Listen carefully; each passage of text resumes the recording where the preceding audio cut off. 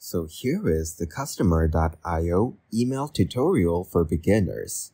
Customer.io is a customer engagement platform that helps businesses create personalized customer journeys. It allows users to send automated messages across multiple channels, including email, SMS, push, and in-app. So as you can see, we're now in the customer.io website. Here, if you go through the website, you will get to see all of these options. So let's go ahead and click on Pricing.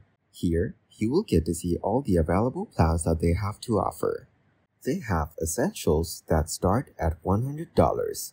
After that, they have Premium, which starts at $1,000, and then they have Enterprise.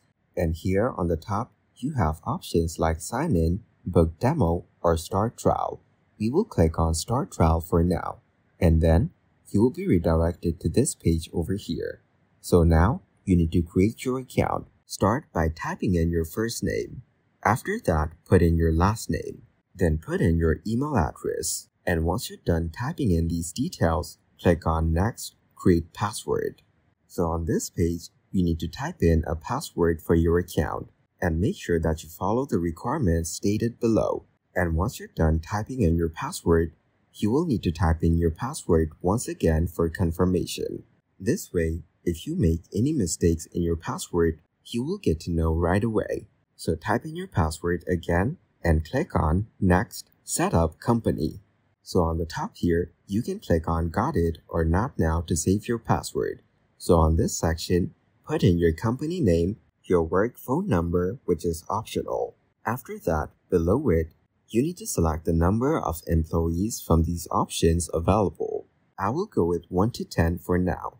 Then select United States or Europe from the data center option. I will select United States and click Next. After that, you will be redirected to this page. It says your goals and experience. So go ahead and select what kind of work do you do. So go through these options over here and choose the ones that you want. Then click on Next. After that, what is your primary messaging goal? So go through these options as well and select your primary messaging goal from the options. I will select Send Transactional Messages and click on Next. Then on the next page, you need to select which channels do you use. So here, you have options like email, SMS, push notifications, in-app messages, Slack, and other. Then click Next and choose Have you ever used a messaging automation tool before? So select one, then click Next. After that, will you be the one to connect your data to customer.io? Choose your answer and click Go to My Account. After that, it will take some time to load up. So as you can see, we're now in our account settings. Here, if you go back, you will be redirected to the customer.io dashboard. And as soon as you're here, you will get to see this welcome message. And on the left panel, you have all of these options available, such as dashboard, connections, etc. So let's click on this setup guide on the top left corner. After that, you will get to see your setup list over here. So go through all of these sections and make sure that you set up your account correctly. Then we have Analysis on the left. This is where you can analyze the impact of your messaging. So here, click on Create Campaign. On this section, you get to choose your starting place. So go through these options and choose the one that you want. And as you can see, they have different templates to choose from. So I will go with this one right here. Then just wait for it to load up. And as you can see, we have different elements of the automation. Now let's go to Broadcasts on the left panel. Using this, you can send one-time messages to your audience. So click on Create Broadcasts. Over here, you can type the name of your broadcast. Then choose a broadcast type from these options. You have newsletter and messages triggered via API. Then you can put in tags over here. Once done, just click on Create Broadcast. Then we have Transactional on the left panel. Here, you can see reach inboxes when it matters most. So click on Create Transactional Message. So over here, you can type in the message name, then describe your transactional message and choose your tags on this part. Then just click Next. Now let's check out Deliveries and Drafts on the left panel.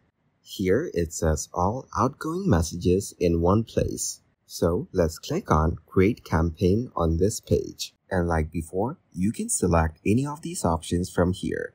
Let's go over to People on the left panel. Here it says Build your messaging audience. So click on Add People. So here you have all of these options from where you can add people. So go through these options and select the one that you want. I will click on Add a single person on the bottom. And after that, on this page, you will need to put in the identifiers, such as ID, email address, and other attributes if you want. So here, you can also click on Create New Attribute if you like. Now, let's move on to Customer Objects on the left. Here it says Your data in your words. And here, you can see visuals detailing this section.